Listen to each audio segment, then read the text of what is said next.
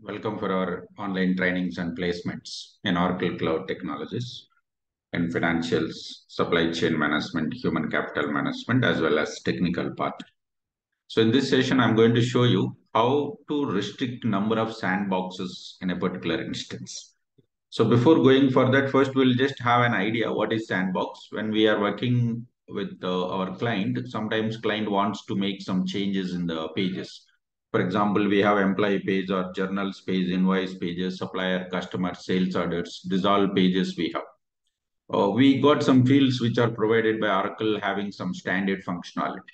Now client wants to add some more fields. Generally what we will do, we will try to work with the flex fields. We have the concept called descriptive flex fields, extensible flex fields, right? So that we will use and we'll go for add the fields to the pages.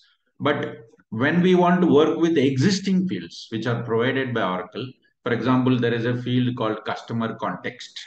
That field is optional, but client wants to make it as mandatory for a particular role of the users, not for everybody.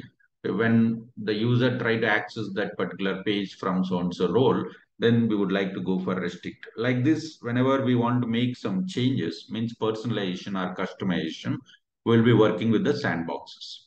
We can create multiple sandboxes and multiple teams can work with the sandboxes here. Let's go to tools menu. Sorry, not in the tools menu. We have to go to the configuration. Go to configuration sandbox here. So it will allow us to create a sandbox.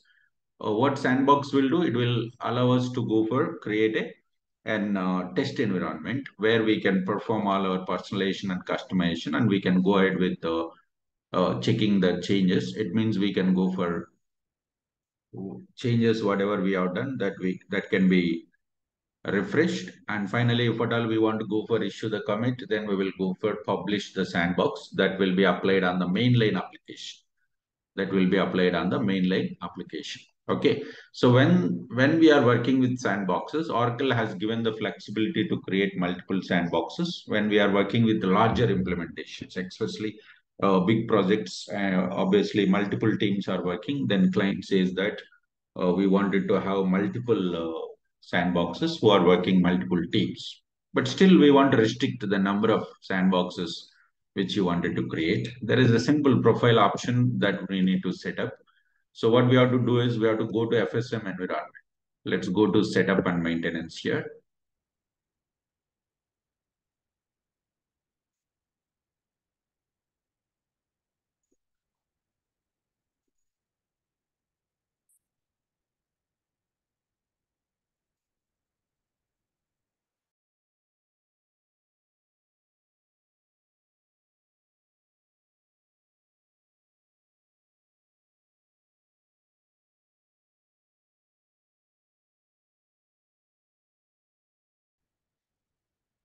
Yes.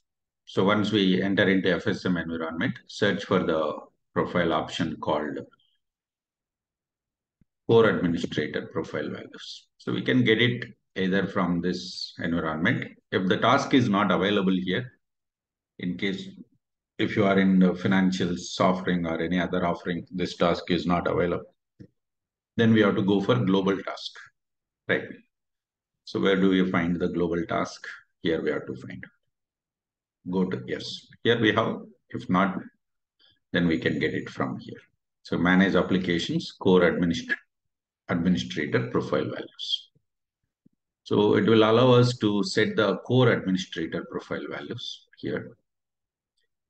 Then we can search for the profile value called maximum number of sandboxes. Maximum number of sandboxes with the display. And click search button. Then we'll come to know how many sandboxes has been set up over here.